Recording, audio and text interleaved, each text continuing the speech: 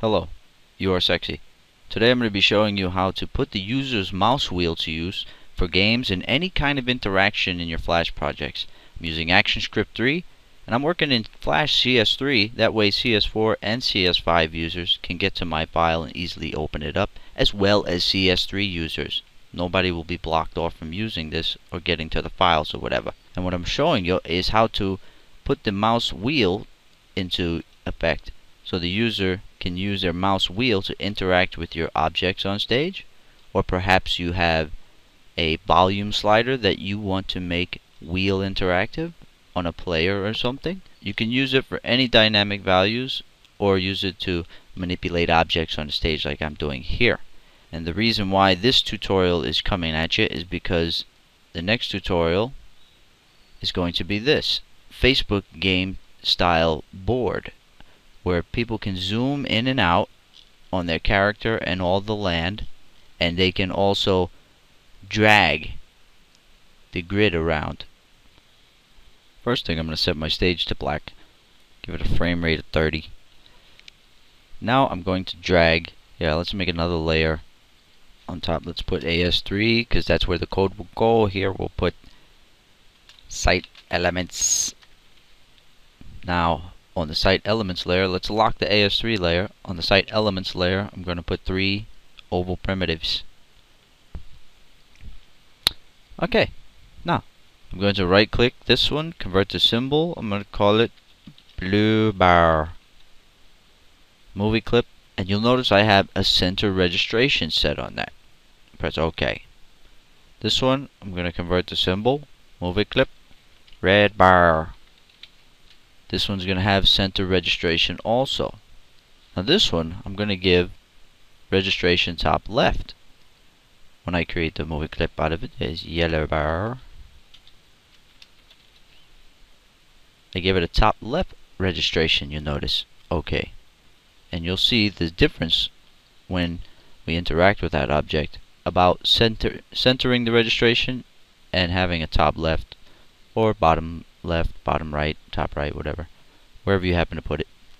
Okay, so to understand how to use the mouse wheel or allow the user interaction for the mouse wheel in my Flash applications, I went to the help section, Flash help, and in CS3, if you're using CS3, then you'll have help within the application itself, the help guide. If you're using CS4 or CS5, the help tab I think will take you online, which has the same set of data, I believe.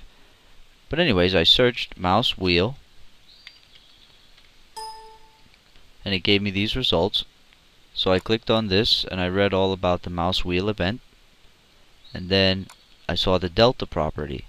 The delta property indicates how many lines should be scrolled for each unit the user rotates the mouse wheel. A positive delta value indicates an upward scroll. A negative value indicates a downward scroll. So what that means is if the user is scrolling up, we're going to have something that's above 0, a positive number. And then if they're scrolling down, we're going to get a negative number. And I think it's 3 by default.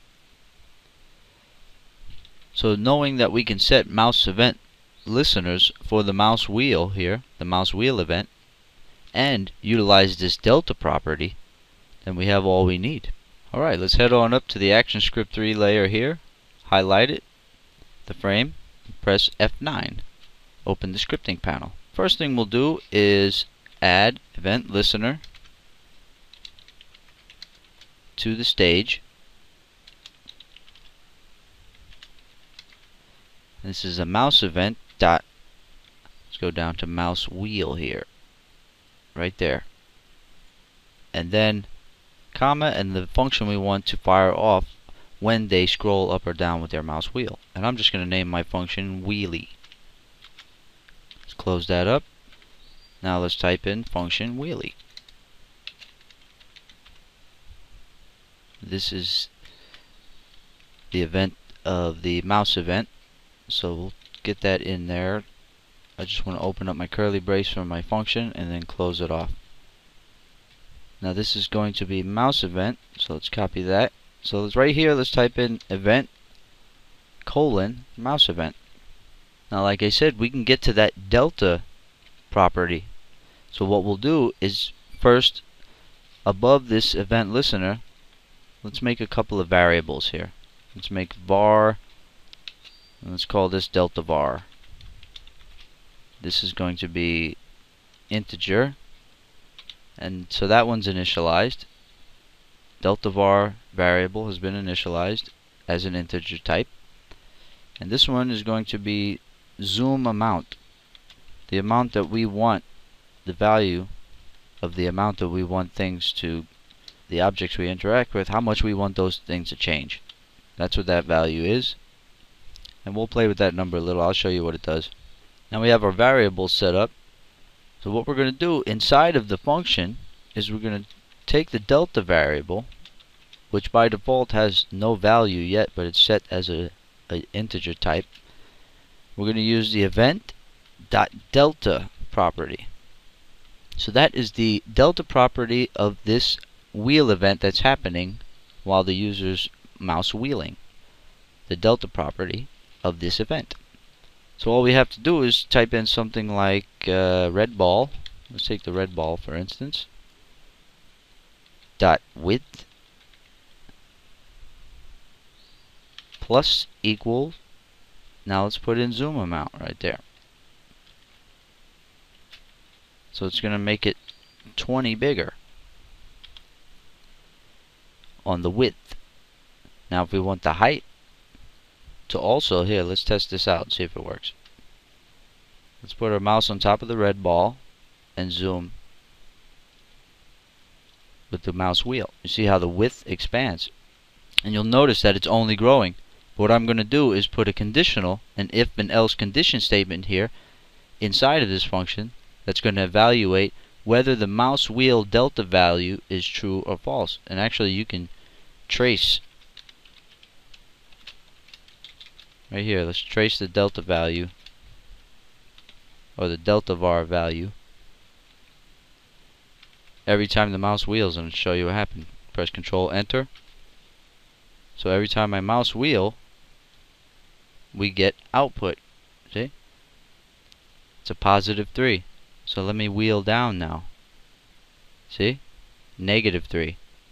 Okay, so what we can do is take that delta var that we get, knowing that if it's going to be above 0, a positive number, that means they're scrolling up. And if it's going to be below 0, which is a negative 3, that means they're scrolling down. We can utilize that information and program with it.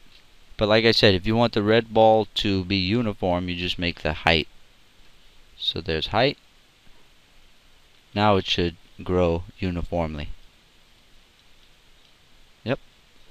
Okay, now we'll program in the logic we need to make it shrink up or down in size, or control our values going up or down. So right here we're going to type in an if statement, nest it off, and then else.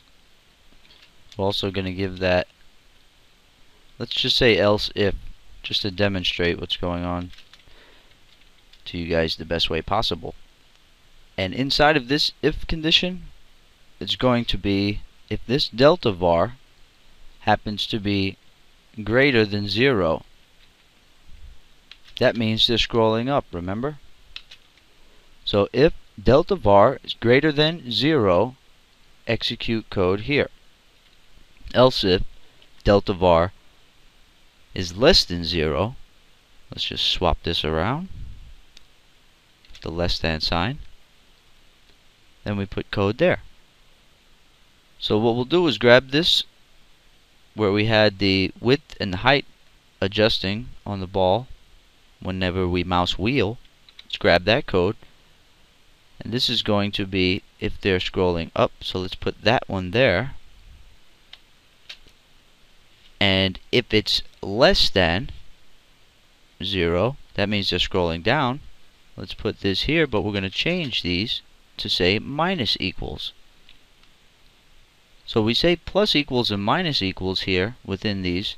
That way it doesn't change its original size before they start mouse wheeling. That way it retains the size, basically. Just kind of compounds, adds to, or takes away from the current size. So now let's take a look at what happens. See? It grows and shrinks according. Now I'm scrolling up, I'm scrolling down. Scrolling up, scrolling down. Now another thing you can realize is that this will work for any object. You'll notice I have 3 objects there. So what we can do to make it work for all 3 dynamically is just type in event.target.